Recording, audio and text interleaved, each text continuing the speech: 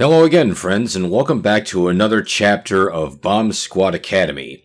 We've gone through 4 chapters so far, and now we're going to move on to the 5th, which is Capacitors. Let's get started. So this is a capacitor. Capacitors can be charged and discharged. Let's see what that means. As a capacitor lets current through, it also starts to store some of that current. Flip the switch to see what it looks like. Now the capacitor is charged. Now flip the switch back off. Once it stops receiving current, the capacitor is still able to supply current out for a short period of time. It's like a tiny rechargeable battery. Take your time, we're just getting started. So it says here, capacitor maintains charge. Alright. As a minimum, we have to keep the detonate path from being energized, so we need to turn this switch. Now we have 3 capacitors, each leading to a disarm path. Now we can make this work for us. We can't turn the switches and have them go through all paths simultaneously, but if we charge up each one, as long as there's still some charge in them at the same time, we'll be able to light up disarms A, B, and C and disarm the bomb. So let's do this now. And we did it. We've saved everyone. Alright, let's move on to the next.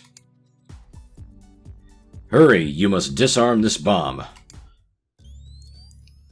Alright, we have a couple of push buttons and a couple of wires. Here's the detonate path. Now, we need this wire because if we push the button, current will flow through it and half satisfy this AND gate in order to disarm the bomb.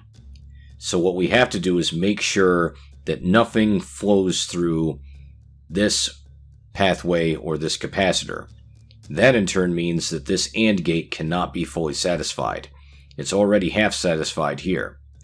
However, we can cut this wire so that when we push this button, we'll satisfy this AND gate, charge the capacitor, satisfy this AND gate, and disarm the bomb. So, cutting the wire now. Alright. Now, we're going to push the button first, charge the capacitor, and then while the capacitor is still supplying current through the AND gate, we'll push this button. So here we go. And there we go. Great job defusing that bomb. Why, thank you. Alright, we're doing well. Let's go on to the next.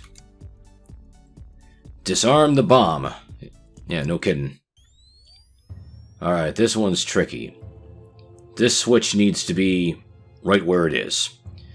But if you notice, all we can do here is toggle between the A and B disarm. That's not going to help us. But if you notice, our one battery is supplying power through this switch, through this bank of capacitors, and then through this bank of capacitors. If I turn off this switch, these capacitors will eventually discharge, which means that these capacitors will discharge, and then there will no longer be power to the bomb controller. So let's turn this off now.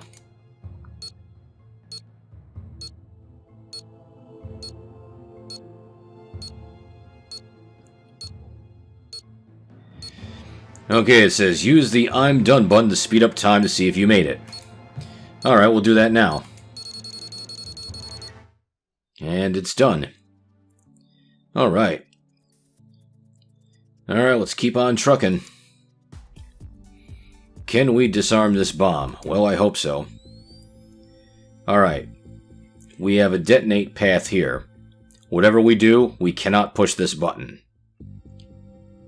However, we have several capacitors on separate pathways leading to disarms A, B, and C. So if I can charge all of these capacitors at the same time to light up A, B, and C at the same time, we'll disarm the bomb.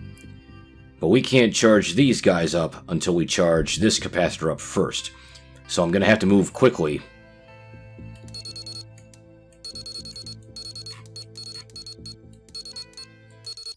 And we did it. And we saved all the children. Hooray! Alright, moving on to the next.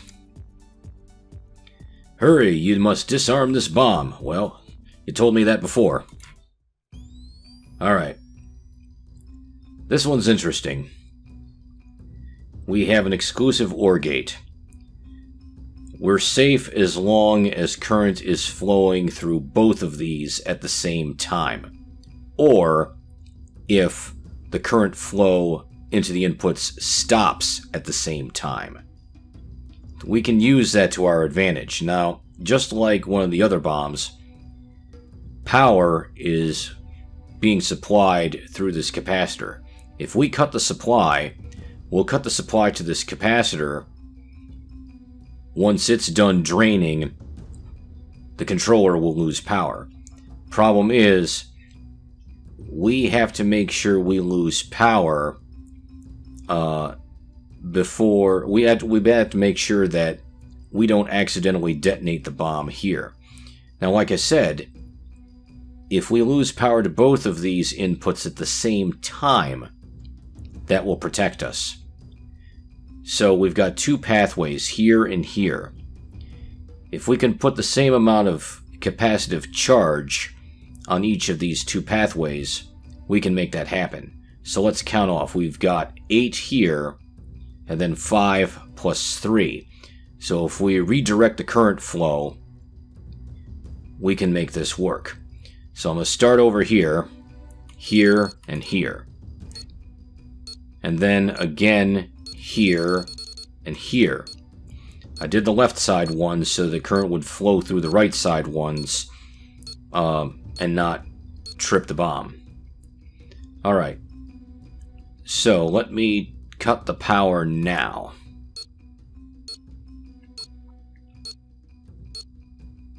Okay, here it comes. Okay, here we go. And we did it. Alright. Alright, let's move on to the next. Pay close attention. Alright. Uh-oh. If that runs out of charge, we'll lose the exclusive orb. Better turn this on. Phew! That was a close one. Alright. Now, as long as we have current flowing through these two guys, we're fine. However, we need to drop one of these two paths so that the current will flow through the exclusive OR and satisfy the B.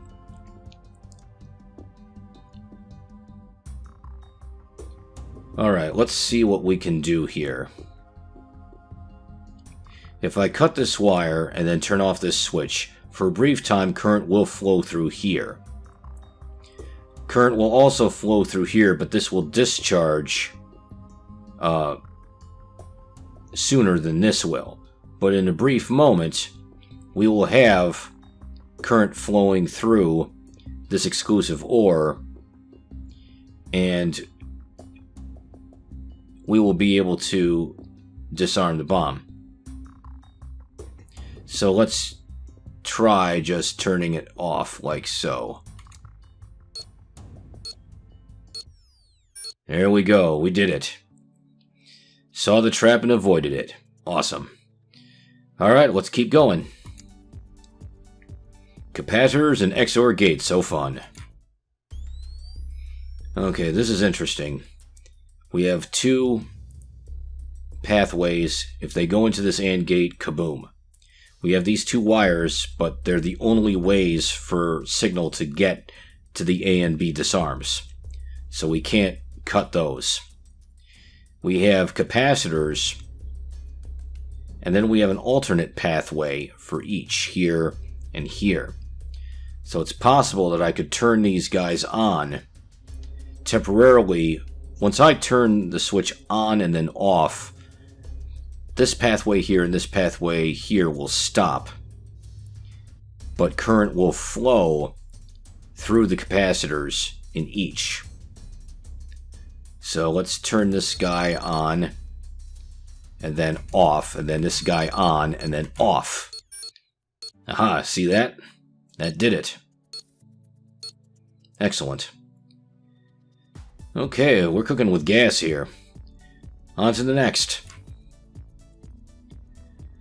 Hurry, you must disarm this bomb. Well, yeah, you've told us several times now. This one's special. This is an F-bomb. I try not to use those.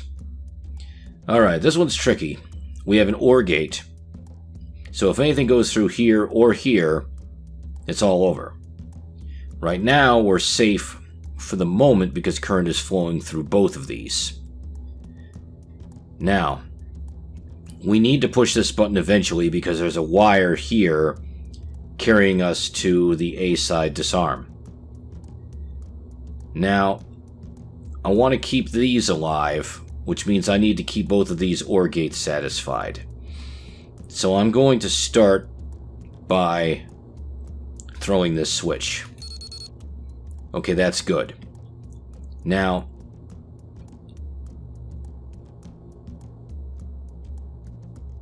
here's what I want to do. I want to cut both of these wires, the red and the orange. Because if I cut the red wire, then everything that's going on with these OR gates is going to flow at the same time through this capacitor. Which means that when this capacitor finishes discharging, then both of these pathways will be dead. And if we've cut these two wires, there will be nothing coming out of the OR, which means nothing will be going into the exclusive OR, which means nothing will go through this other OR gate into the pathway here. So I'm going to cut this wire here and this wire here. Okay, we're still good. So when I turn off this switch, we will have signal once the capacitor discharges. Actually, when I turn this off, this leg will completely drop, but there will still be charge coming out of the capacitor going through here. We also have this button, so I'm going to have to turn this off, and while the capacitor is still discharging, push this button so that we can light up both the A and the B.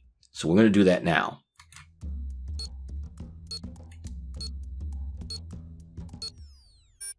There we go, we did it. Excellent. Alright, let's keep going. Ooh, somebody's getting fancy. Alright. Got another exclusive OR here.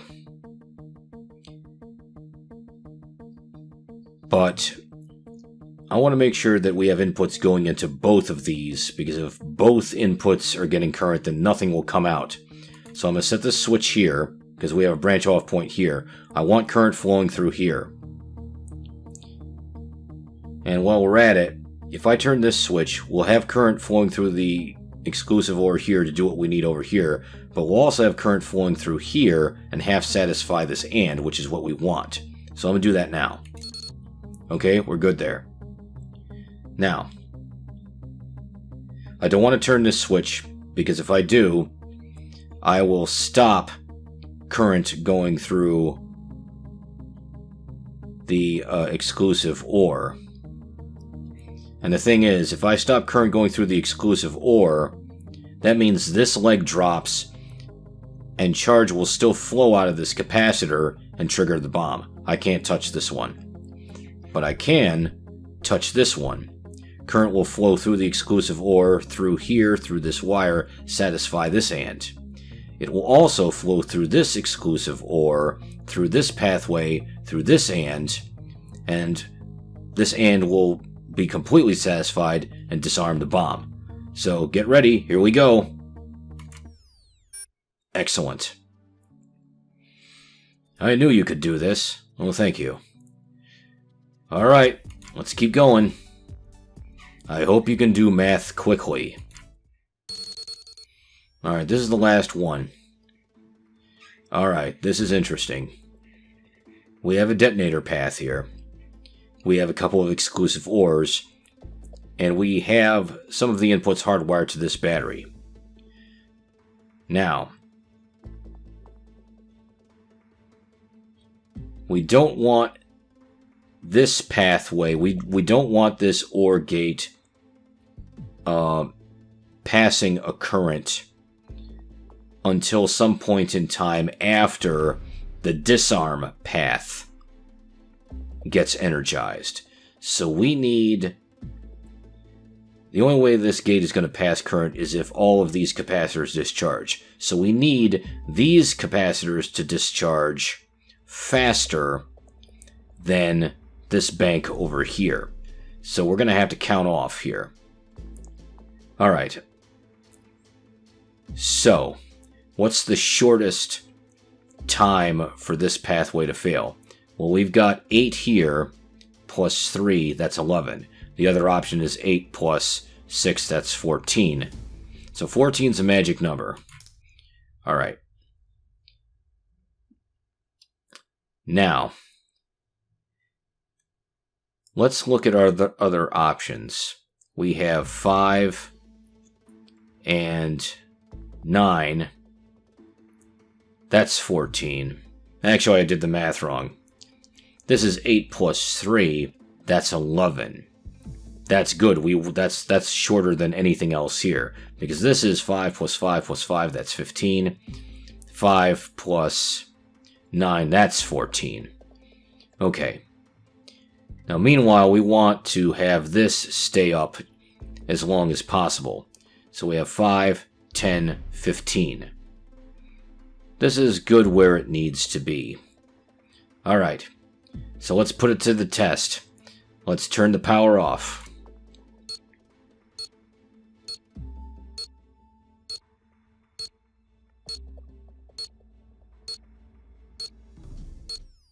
And we did it.